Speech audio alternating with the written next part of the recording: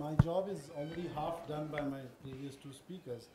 So I won't dwell on what was already spoken about in terms of what is the ICO examination, what do we do. The ICO, as we know, is a body that represents professional ophthalmology associations across the world.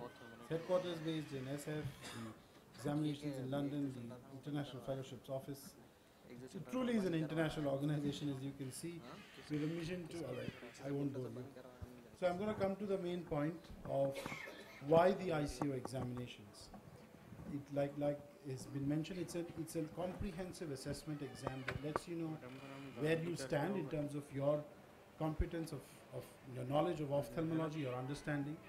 If you have your peers who have already taken the examination, it gives you a standing in terms of being on par with your peers. Like has been mentioned earlier, it is a gateway to the MRCS. And subsequently, when you do plan to apply for a fellowship, an ICO fellowship, to go abroad and to learn, passing the examinations is an important part of it. It is an asset because if there's a better chance, like has been mentioned, much better chance, to quote Dr. Claire, of getting a fellowship if you've cleared your examinations. So I'm going to jump straight into my experience and not the theoretical part of of what each examination is and what the questions entail.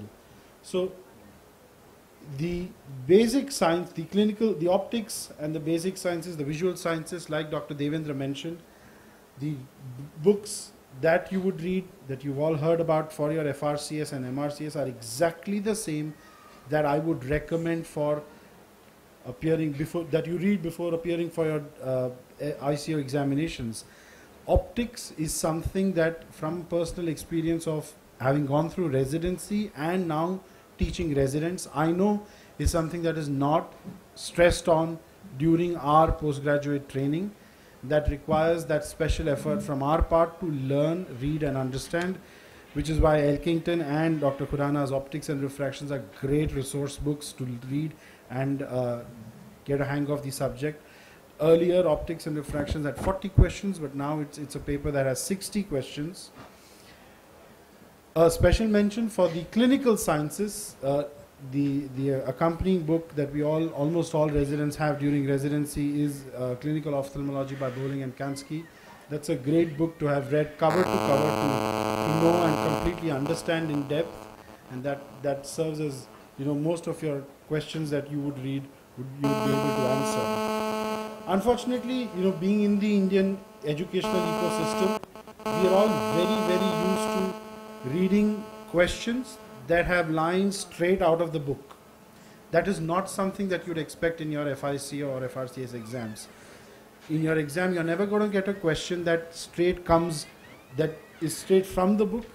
It's not going to be something that you can answer by going back to your rote memory. It almost always has practical implications of theoretical knowledge. Say, for example, you know that the test that you would do for a patient who has myasthenia gravis would be in clinic the eyes test, then you would get antibodies, single fiber EMG, and then maybe muscle specific kinase antibodies. The question that you might get in your exam is a patient who's come with diurnal variation in ptosis, has a negative eyes test, and has been investigated for repeated nerve stimulation or EMG. What would your next step be that would give the highest yield in terms of diagnosis? So you need to know your order of importance and not just memorize the list. And that is what I mean by practical implications of theoretical knowledge. Why would you want to do? Well, like Devendra mentioned, it's an insurance policy that ensures that you're going to read optics and refraction. When you've paid that kind of money, you always are motivated to make sure you don't have to pay it again. Taking your basics, visual sciences and optics and refraction during your residency it almost supplements and complements your structured 3-year residency curriculum, where you can take your optics and refraction basic sciences in the first or second year of residency, and the clinical sciences after you've completed your residency, so that A, you're well prepared in terms of your knowledge levels, and B, you're at the right time because you have time on hand to prepare as well. Now this is something I've already explained earlier. A few things to be aware about is that the ICO, like the FRCS, is not a licensing examination. It doesn't give you the permission to practice. It is an assessment examination. As has been mentioned earlier, while it is recommended that you do take the examinations before applying for an ICO fellowship, it may be possible to take to have a successful application for fellowship without appearing for the examinations. And like I mentioned, it is expensive, but the prices are on their way down and they may be reduced. So that's all about the examinations, and I'm going to talk a little more in depth about ICO fellowships. This is all from the ICO website, fellowships website. These are the different types of fellowships offered. They vary from 3-month fellowships to 1-year fellowships. There are also 6-month fellowships available. And like I mentioned, this is the line from the website. The ICO recommends that candidates pass 1 or more exams. So what are your prerequisites? Now typically for the 3-month fellowships, it is essential that you have completed your residency, that you're under 40, you're fluent in English or the native language that is spoken at the center where you would be hosted, and more importantly, applicants, and Cordula, correct me if I'm wrong, applicants must return to their home country or have an intention of returning to their home country after their term of fellowship in the host country. Yeah, that is correct. Yeah. That's very important. So from our perspective, like she mentioned, the most popular fellowships, or the most awarded fellowships rather, are the 3-month fellowships, which are primarily aimed at trainees from low resource countries or developing countries, where 6,000 USD is given towards your expenses of living. There are 2 deadlines, because there are two sessions in which these fellowships are awarded. The first one is coming up soon at the end of next month, and the next deadline would be September 30th.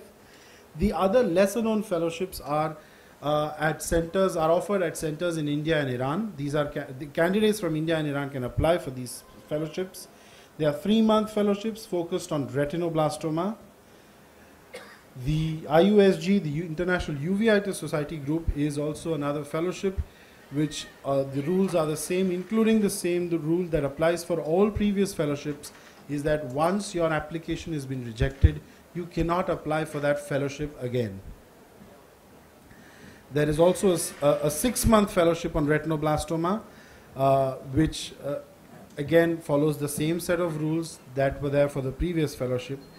There is a 1-year fellowship as well, which is the ICO Retina Research, the Helmerich Fellowships.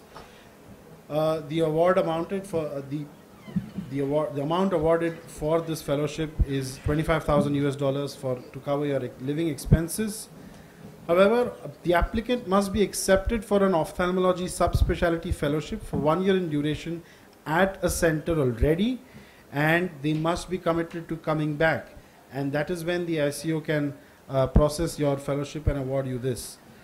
There's also the Fred Hollows Foundation 1-year subspecialty fellowship, which is also available at designated ICO fellowship training centers. The rules are almost the same. There used to be the ICO SARC 1-year subspecialty fellowships. I mentioned this because we are in the Southeast Asian region. However, this is no longer offered because it was not a very popular fellowship from my understanding. Now, from a personal perspective, questions that we often get asked is timing. Should a 3-month fellowship be done just after residency, or should you have a fellowship here and then go and do it, the ICO fellowship after that? And I strongly recommend that all residents complete a clinical fellowship in India or anywhere else where they are going to have a comprehensive understanding of the specialty with hands-on clinical and surgical experience.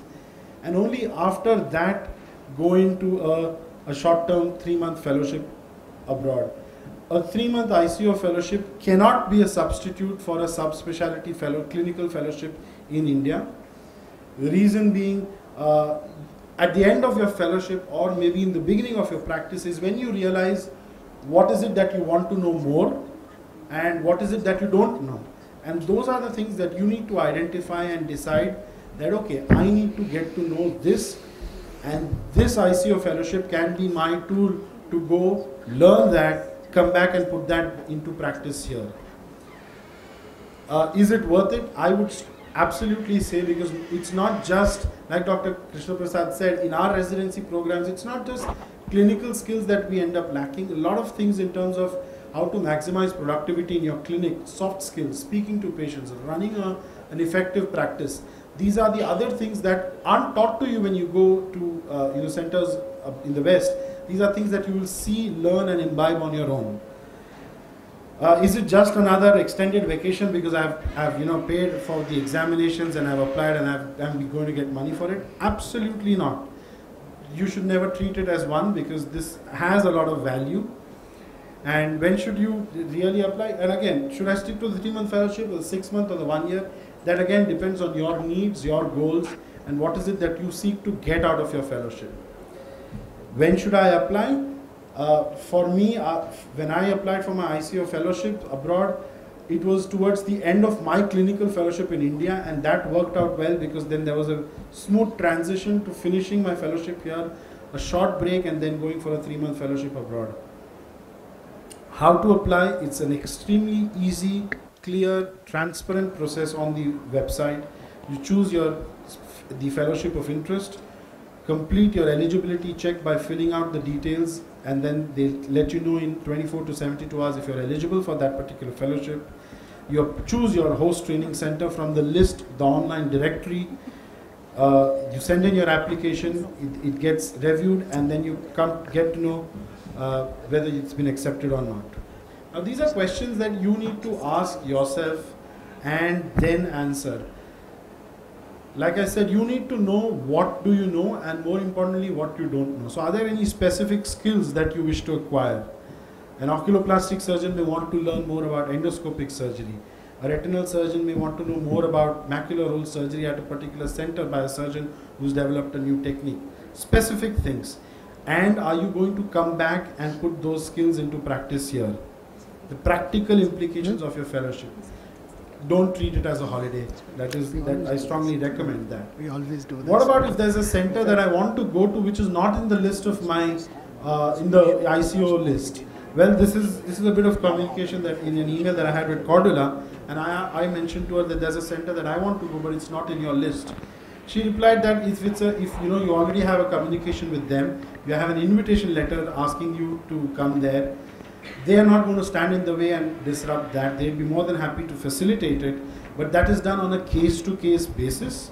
And I'd like Cordula to clarify if the center is not on the list. Yeah, you just get in touch with me and we see what we can do. Usually it's no problem. Thank you. You should, yeah, just if you wish to apply, if you wish to contact a center that is not in our list, just please write an email to me and we will find a way to do that. Right. Thank you. We might have to go for the conclusion. Slides. One question that you often get asked is, can I take my family along? It is recommended that you don't. A, for ease of visa application processes. When you have your family back home, it's always easier to get a visa and lesser distractions. Do I get to operate? Absolutely not. The ICO fellowship is strictly an observership. Anything that happens beyond that depends on the relationship that you have with your surgical host, your mentor, your clinical teacher there. You may get to examine patients, assist them in surgeries, but that's not a part of the promised curriculum. So plan and make the most out of your fellowship. I was lucky to have a great mentor in Dr. Della Rocca at New York INR Infirmary. I've been inducted as an alumni of the New York INR Infirmary. Following my fellowships, we have collaborated and published multiple papers from what we've learned in our time there. So it's not just a 3-month thing. It's something that you can develop and make into something much more. And at the end of the day, it's not just another 4-letter F word. It has a lot of value to it. Thank you.